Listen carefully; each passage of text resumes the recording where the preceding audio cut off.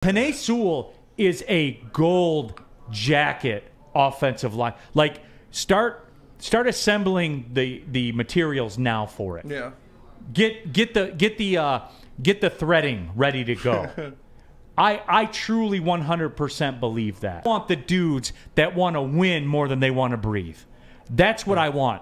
I want guys like Sewell that don't care that it's Aaron Donald over there.